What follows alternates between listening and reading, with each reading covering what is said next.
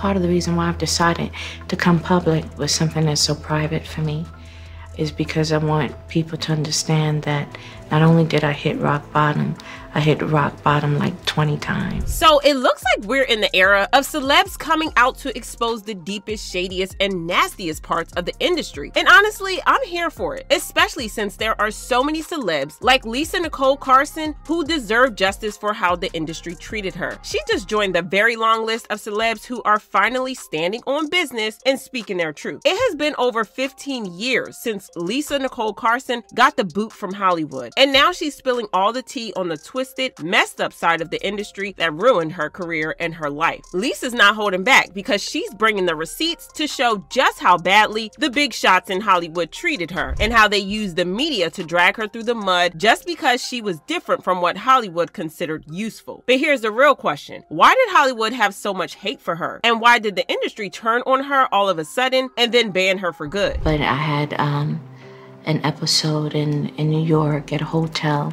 and it got leaked out to the press. That was like just unraveling. Hollywood is this crazy, toxic jungle where stars are chewed up and spat out without a second thought. And there's been no shortage of horror stories about actors and singers getting treated like trash for no good reason. But one of the absolute worst cases has to be Lisa Nicole Carson. Girl, they did her dirty, like on a whole nother level, and the industry pretty much tore her life apart. Now, Lisa was a big deal in Hollywood back in the day. While she wasn't exactly an A-list superstar, she had a solid career, which is more than a lot of folks can say. She started acting as a kid and really hit her stride in her 20s, scoring roles in hit shows like Ally McBeal, ER, and more. And it wasn't just her talent that won people over, it was her charm and that infectious personality of hers. I just want to take this time to take off my hat because I've been given specific instructions to take off my hat. You can wear the hat.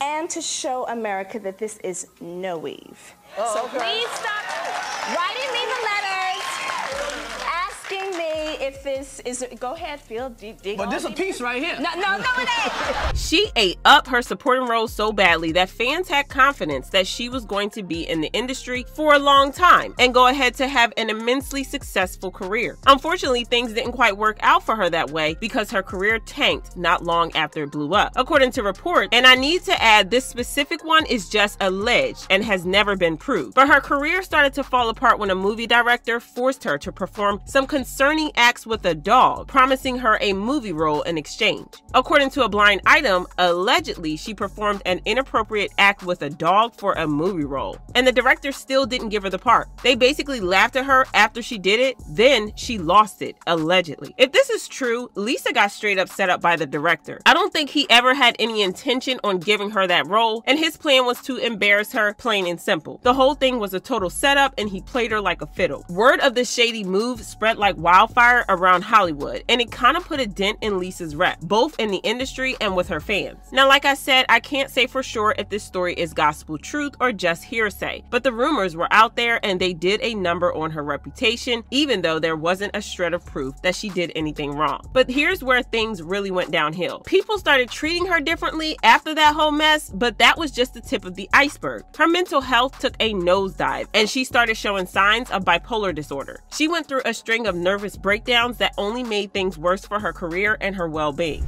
Back in the late 90s and 2000s, I was having a series of nervous breakdowns. I had managed to keep it under wraps for a while, but I had Knowing what we know now about bipolar disorder, it can be a very distressing condition to deal with, and it gets 100 times worse when you're dealing with this in the industry in front of millions of people. And the industry only made it worse for Lisa by alienating her and cutting her off. According to reports, it was a producer who first pointed out to Lisa that she might be dealing with bipolar disorder, and this was years before it got to the point where she was having public breakdown. In an interview she did with Essence magazine, Lisa revealed how a producer on the show ER recognized her high spirits as being more than just a friendly and happy attitude. She said, "My high-spirited moments look like something else to one of the producers on ER. He had a family history of bipolar disorder and thought I might be exhibiting some of the symptoms. I didn't know what he was talking about or how it could apply to me, so I just continued with my life." But she refused to believe him and was in denial that she had bipolar disorder. But that quickly changed when she had a psychotic episode less than a year later. She said, "A year later, I was in New York City catching up with loved ones when I unexpectedly had a fit in my hotel, yelling, throwing things, crying, and raising enough hell that the staff called an ambulance. I ended up being hospitalized for a few weeks, and a psychiatrist gave a diagnosis, bipolar disorder. But even with that, she went into denial and refused to get therapy or take medications to control the situation, and it wasn't long before things got out of hand again." Attempts to treat me, but I was in complete denial about having the illness.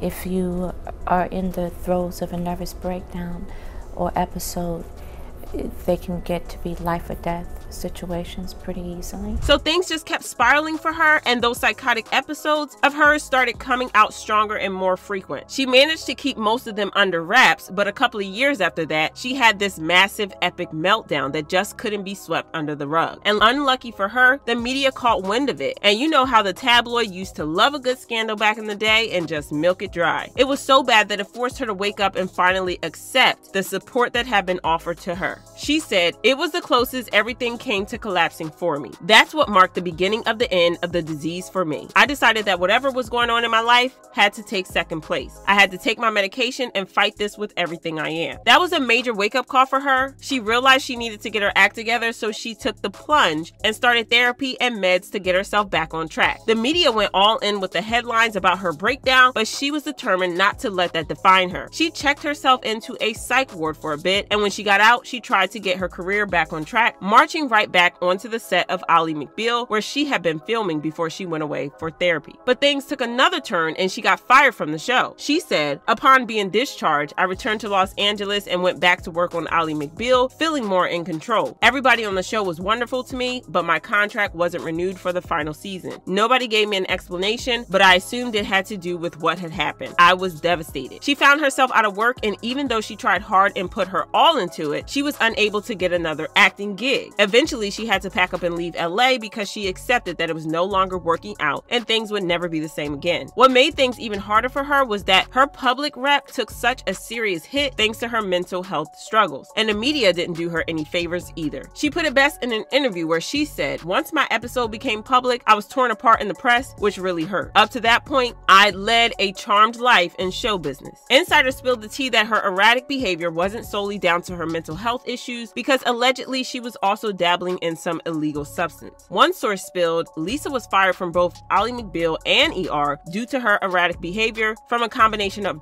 and bipolar disorder. On ER, they killed off her character, Carla. Honestly, it was just heartbreaking. And even to this day, Lisa feels like Hollywood, her agents, and her manager totally dropped the ball when it came to protecting her from the fallout of her mental health struggles, even though none of it was her fault. She feels like they hung her out to dry, and that's just not right. It's like they turned their backs on her when she needed support the most and ended up kicking her to the curb. She eventually left Hollywood for good, but things still didn't pick up. An eyewitness revealed that she was working as a waitress in a burger shop. So I'm looking at this hostess without appearing to look too much, and then finally I think I know who she is. But I finally asked her and I was right. Well, her agent and manager dropped her. Her family would not speak to her anymore because she had borrowed and borrowed from them without ever paying anything back. Plus she stole from them too. Not a lot, she says, but enough. She says that she has paid everyone back now and that she can actually use her residual checks on her now. Unfortunately, it doesn't look like Lisa is coming back to the industry ever again, but her revelations about how she was banned and mistreated had fans upset on her behalf, and they said, "So sad to see what she went through. She is one of the most talented actresses out here. Horrible that nobody had empathy for her the way they do for Britney Spears and others. She deserves the same grace. Mental illness is brutal. And in Hollywood, people are commodities. They are a dime a dozen. Lisa is not the first nor the last person to have been blackballed for any number of reasons. The entertainment business is very fickle. Some of the mental illnesses we hear about with those in the industry are caused by being in the industry." But what do you guys think about this? Do you think that Hollywood is really to blame, or does Lisa need to take some accountability? Let me know what you think in the comments, then check out this next video.